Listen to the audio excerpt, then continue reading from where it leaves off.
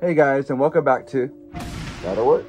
Finally, it's that time of the year, spooky season. Today I want to show you this spooky toy line. This spooky toy line, maybe not everybody remembers. It's one that I believe that it's pretty obscure. I may have been around 8 years old when these came out, but I remember having one and it was one of my favorites. These toys were pretty simple. They didn't have any articulation, so you couldn't move the arms, and they were made out of like a hard type PVC plastic. So there's 4 in the collection, and they're called Creepy Kids. These came out in 1986, and when you purchased them, they came out on a card just like this. Here's one of them for one of the characters.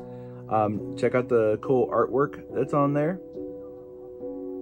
Notice that it's got some price tags on here from Kmart, actually. And this looks like it was marked down to $1.97 and then marked down again to 98 cents. That sounds like a blue light special for sure. So let's jump right into the toys. This one is the first one. It's Frankie Fright. Frankie Fright is a young Frankenstein. Look at his flat top here, his stitches. And it looks like he's just showing how tough he is. He's got the 1 ton on one hand. And he looks like he's walking, so that's pretty strong, right? It'd be kind of hard to recreate that. Oh yeah, for sure. So on the back of the card, it's got something cool about each character. So Frankie Fright is the strong, silent type. Tell him a few jokes and you'll keep him in stitches. So maybe he laughs too hard? I don't know. The next one's called Gory Tooth. He's the vampire of the group. Check him out. Very slick. Vampires are always real slick. Here, I'll turn him around so you can see the back of him. He's got one hand out and one that's kind of like covering himself. And then you see a bat on him as well. Very cool toy. And then here's what it says about Gory Tooth. Gory drives some kids bats. Others think he's fantastic. Haha. Most normals think he's lazy because he sleeps all day. Huh? So the next one's called Bee Werewolf. Pretty simple name compared to the other ones. But here's Bee Werewolf. Just notice that he's a baseball player. He's got his feet exposed because they're big when he turns into the werewolf. And yeah, there he is. Got a cute little hat, bat, and a baseball there. So Bee Werewolf. Let's read what it says about Bee Werewolf. Bee Werewolf. Being a real romantic. Wow, so he's romantic. There's nothing beware. Oh. Beware.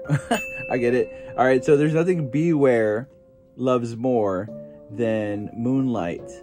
It brings out the best in him. I have nothing to say. That actually sounds pretty funny. Oh my God.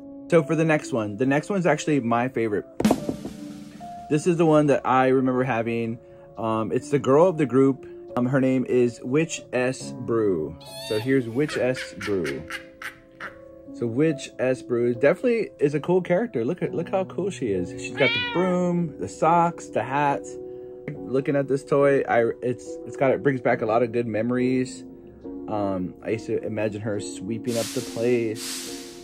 Let's see what it says about Witch S Brew. Witch S is always brewing up a little trouble. When you really get to know her, she'll sweep you off your feet. Aww.